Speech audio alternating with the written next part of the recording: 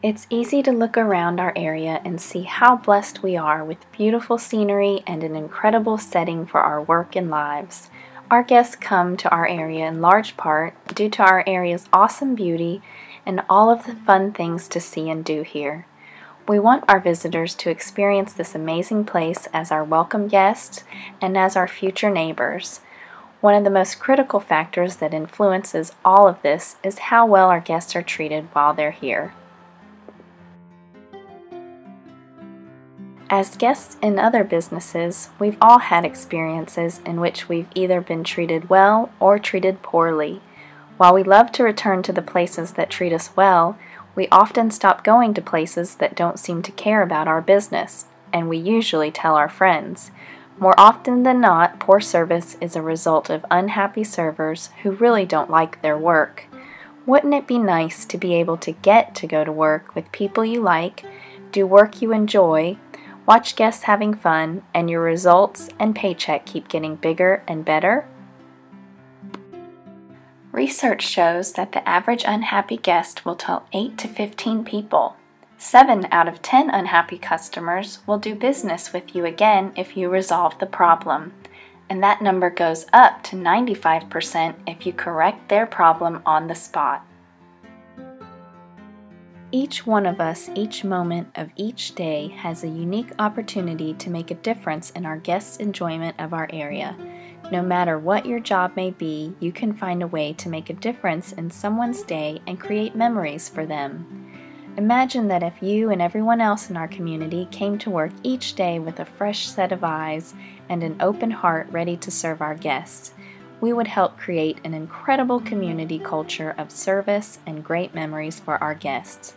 The heart of hospitality starts with you and involves exceeding guests' expectations and going over and above what they expect. Hello again. I'm Todd Morris, former owner and manager of Chimney Rock Park, a local business that deeply believes in the value of service. Over my time with the park, I learned that an average unhappy guest would tell 8 to 15 other people. And it can take 12 positive experiences to make up for a single negative one. Since only about 4% of guests that are unhappy will tell you about it, that's why it's so critical to do the best you can to turn that unhappy guest into a happy one. Our dedicated community volunteers have come up with a basic way that we believe any service provider can use to help with the difficult challenge of dealing with an unhappy guest.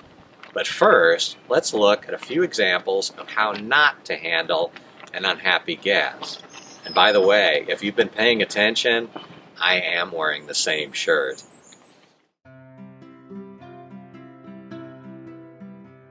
Okay.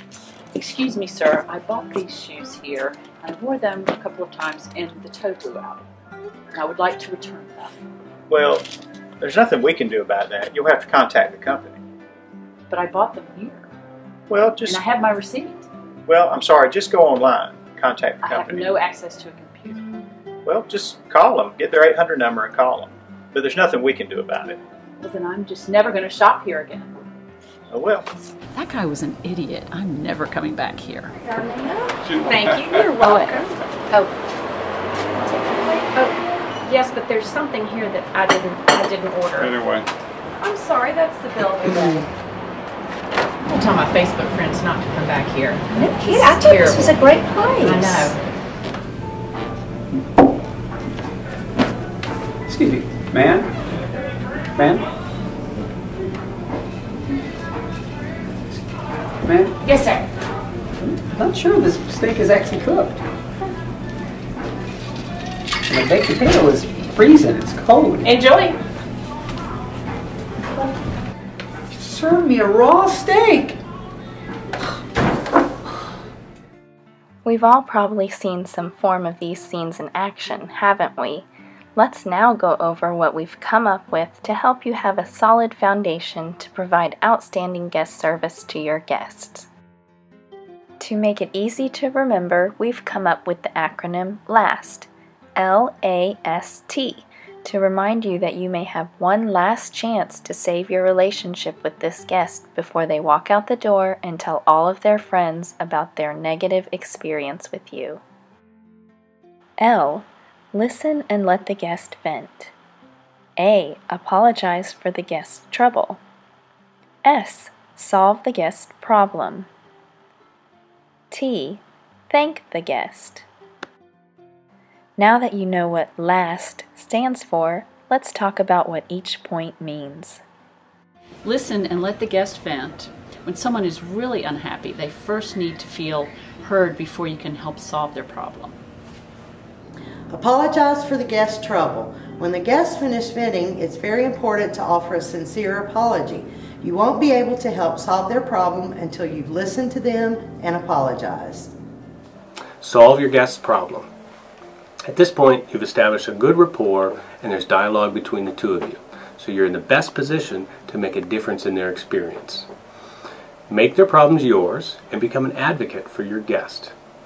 If you're not clear at this point exactly what they're needing or what it will require, simply ask.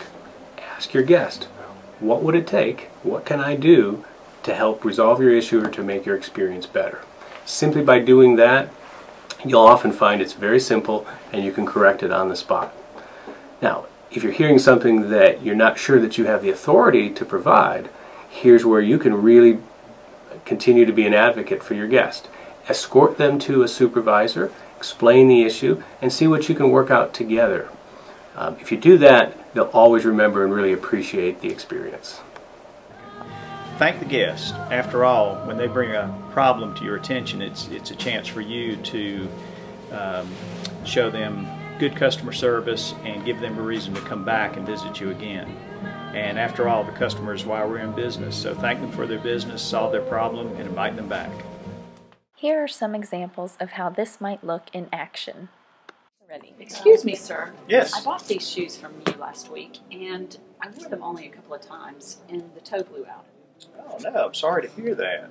I have my receipt. Well, that's no problem. You know what? We'll just swap these out for you. Oh, thank you. There. How about that? Oh, that's great. Okay. Well, thank you very much. Come back to see us I again. love shopping here, and I will be back. All right. Thank you. That was a really nice guy. I might come back here again.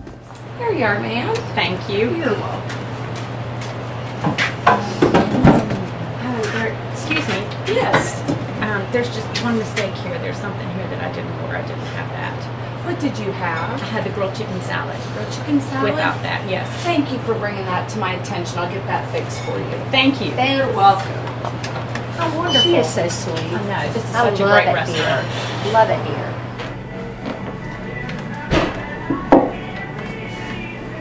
Excuse me, ma'am. Yes, sir. I don't think my steak is cooked properly. I'm so sorry. You're correct. What can I do for you? I'd like it to be cooked the way I ordered it, please. So, I'll take it to the kitchen for you? Yes. Thank you, and I'll be right back. You all finished, sir? Yes. And thank you for taking care of that. That really made a difference. You're very I appreciate welcome. I'm glad you enjoyed your dinner. it. Thanks.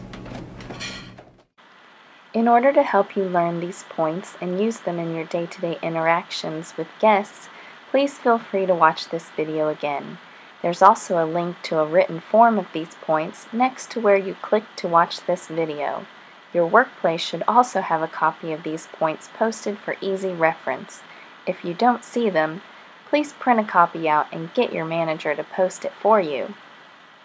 Another important step is to take time to get with your manager or supervisor to better understand what you can and can't do to serve your guests. This will help you always know how to serve your guests.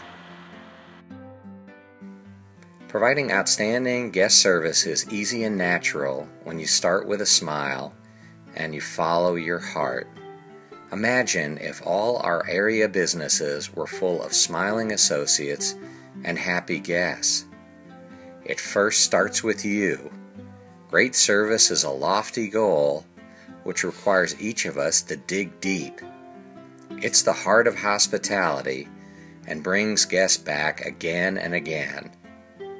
Great service is made fresh, made local, making memories. Thanks for taking the time to learn these steps today. Have a wonderful day.